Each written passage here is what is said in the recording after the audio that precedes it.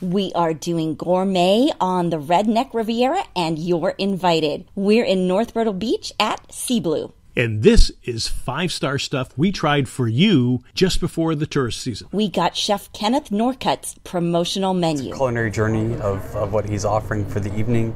Our deep operative was our waiter, Patrick.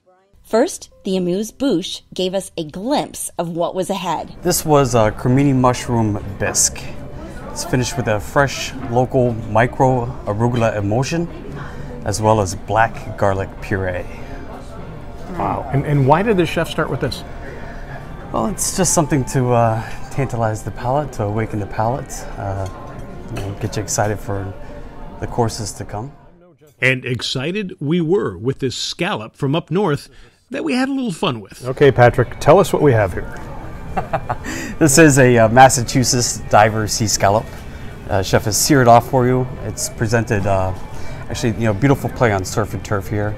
This is a smoked Newski's bacon, applewood smoked bacon, goat cheese, and celery root puree. Oh, yeah. And then there's two sauces at play here. We have a house-infused porcini mushroom oil, and the darker sauce is called Saba Mastakoto. And this sauce has been around for hundreds of years out of Italy, cooked grape musk reduction. Locally grown micro Italian parsley. Nice description. Now, you got Massachusetts scallops? Correct. You know, you are in the South here. Well, and the Patriots are playing on Sunday. You will experience some local fish tonight. That is our surprise yet to come.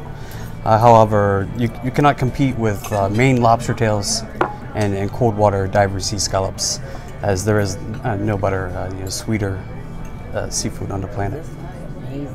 It's paired with Simone Blanc de Blanc. Oh, talk about this, yeah. This is a sparkling 100% Chardonnay out of France.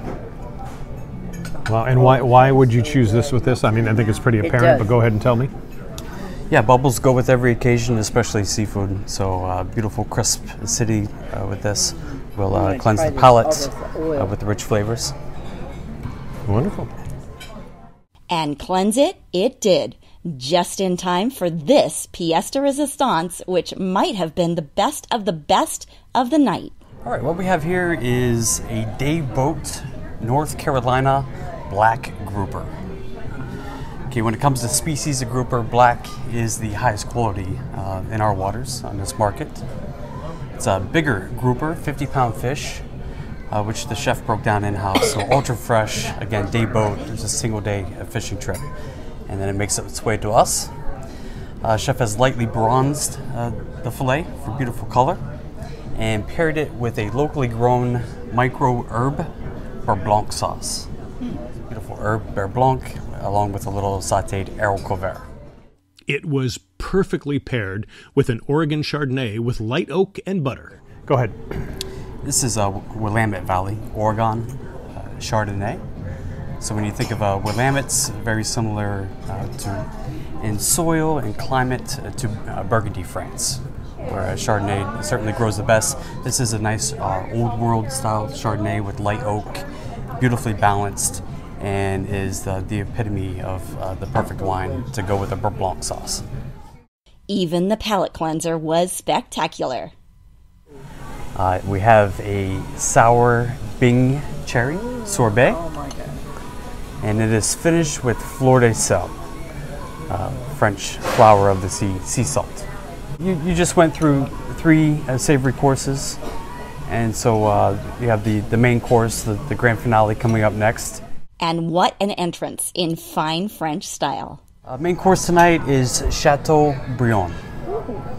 Beautiful Chateaubriand. Chef has finished with a port wine demi-glace. You have a little charred asparagus here, and then our signature potato, which we alluded to, is our Asiago potato gratin. Oh, it is. And how is that prepared? You know, the potatoes are sliced down on a mandolin and layered with Asiago cheese. It is then baked and then cut into triangles, and chef will saute it on all sides to order. We got the Beringer over here, the Sauvignon Blanc. That is smooth. Beautiful. Not a lot of tannins in it, though. No. This is coming out of nice ripe California. So it is what we would call American drinking wine. New World, so it is very gentle and fruit forward. This is a Napa Valley Cabernet Sauvignon. Delicate wine, with a cut of delicate beef tenderloin here.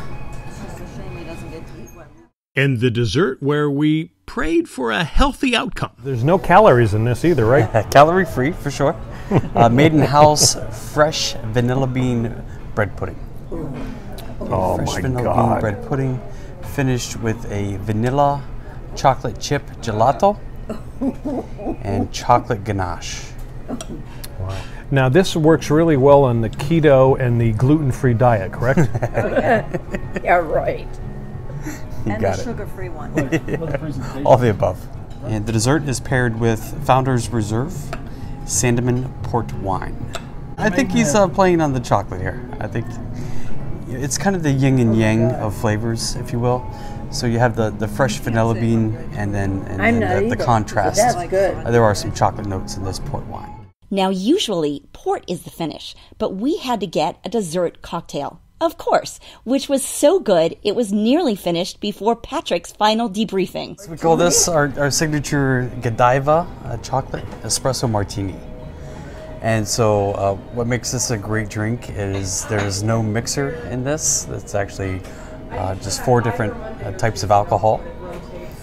And in here we have a chocolate vodka, we have Kahlua, we have Godiva chocolate liqueur, and it is finished with Bailey's almond. Bailey's with almond milk. Now, this was a foodie feast only available in January, but don't fret. Now, what you experienced tonight was a promotional experience for the month of January. We call it Restaurant Month to drum up some business locally here in Myrtle Beach. However, on the menu, we do have chef's 8-course tasting dinner year-round. Coming to Myrtle Beach to golf? Don't leave your gourmet palate at home or on the links. Keep it here with us for more golf and gourmet.